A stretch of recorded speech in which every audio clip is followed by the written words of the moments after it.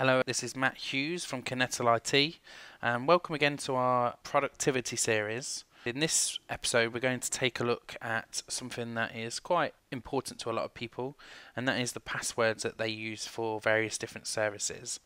Now, one of the complaints we get about passwords is that the passwords are too hard to remember. So people forget them, and of course if they forget them they write them down, which is very insecure. We also get the complaint that people have the same password for many different services. So if somebody happens to, or some service happens to get hacked and they lose the password, and they have to go and change their password on a whole bunch of different services. So the way we solve this problem in our own business is we use something called LastPass. And we'll go and take a look at LastPass, and we'll just talk about quickly about what LastPass is and what it does for you. So LastPass is a password storage service, and basically it remembers all your passwords for the various different services that you use, and it allows you, more importantly, to create complex passwords for these different services. Now that's not really doing LastPass very much justice. There's a whole bunch more important things that it does, but let's just for now take a look at the service, get signed up for it, add a couple of passwords to it and see how it works. So of course we're going to start with LastPass free. We like things that are free, and straight away once I say get LastPass, it's going to add this extension to Chrome. So I'm in Chrome right now. If I add the extension, it adds it to Chrome. There is an Internet Explorer extension, there's a Firefox one as well. Here we go. Right, so it's telling us the password manager has been added, and this is a thing that you're looking out for here as you start to use this. Now if I sign up to it, matt.parker@kinetal.it, agree to the services and create my account. Now here's the kicker really. What you need to do here is create a password, something that you're going to remember, and something that's pretty strong. So it tells me that my password is pretty strong, asks me to confirm it again, and it tells me to set up a reminder, something clever. Right, so my passwords match. I've confirmed my master password. Just remember here, what it says is we never store the master password. And you might think that's strange. How can you sign up to a service that doesn't know your password? Well, again, we'll go into some detail as we unlock the vault. Basically, what happens is they take your password that you and only you know. They use what's called a hash in their environment. They combine the two, and with those two they create a unique identifier for you. That's kind of the easiest way I can explain it. So if you don't remember your password, it will not match up with their hash, and you won't be able to get into the password vault, which is where all your passwords are stored.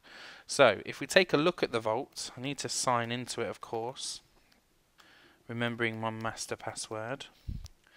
If I say remember here, it tells me off. It says, are you sure you want it to remember? Because if you do, and your device is stolen and somebody gets into it, they'll be able to get into all your passwords as well. But for demo purposes, I'm going to say remember. Ordinarily I wouldn't, because I want to keep making sure that every day I put this password in when I go to my vault, and that way I won't forget it. So that's the one master password, and you'll see now I'm signed into LastPass. You can see that my vault has gone red. So if I jump into the vault here, now what I'll do is we're in this account now, and I'm going to go and sign into Office 365 so that I can show you what happens when it tries to remember your password. So I'm going to use matt.parker@kinetal.it, and then I'll use my super secure password here. So I can say keep you signed in, and I sign in. Now of course Chrome wants me to save the password, but what will also happen is LastPass now says to me, do you want to add this to your vault? And I say yeah, that's a good idea, I can add it to my vault, and it saved that password for me as well. If I go and look in here, you can see that it's added this password into my vault. It knows what the service is. It's got a bunch of these logos. If you go to eBay, PayPal, that kind of thing, it knows. And then if I go away from this, so let's say I sign out of Office 365 and go back to it. Now when I go to log in, it then offers me the chance to use the stored account. See, I don't have to remember that password anymore. I hit sign in, and then I'm into my account. So let's take a look at that on one of the other things that we could use. So let's say, for example, Facebook.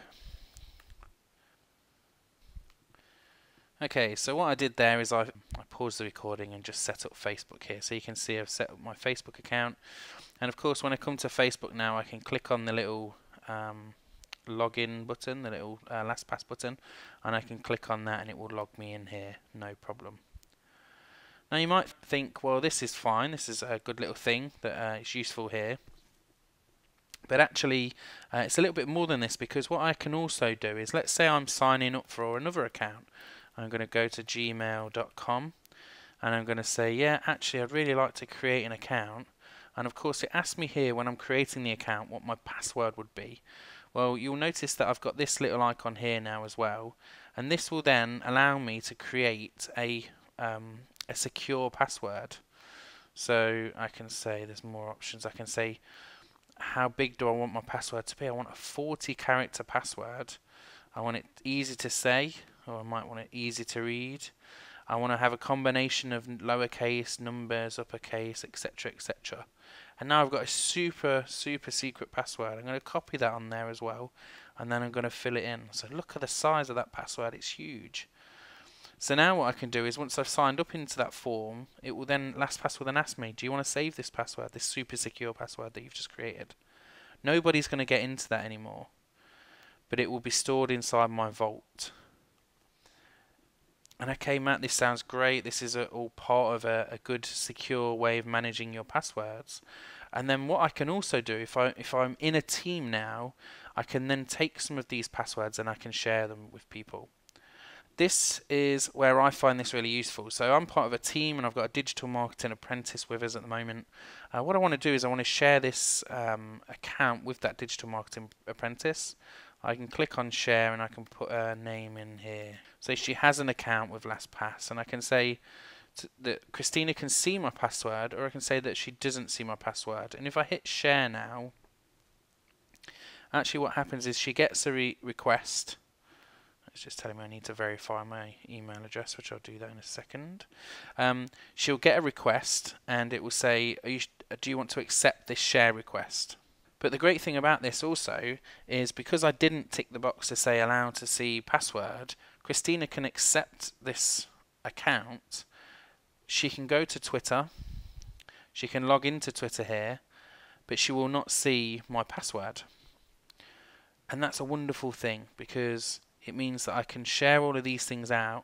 If Christina ever leaves the organisation, I can come along here and I can say, actually I don't want her to have access to this anymore, and I can cancel it or delete it or unshare it, which is the main thing that I'd probably do. You can share folders if you set up folders within the LastPass system, and you can see who you've shared it with and who's shared things with you as well. And this works with external people. So if I work with an agency and I want them to be able to log into one of my systems, but I don't want them to share the password with them, or I want to be able to manage the fact that I've shared that with them for a short period of time, this will then allow me to do that.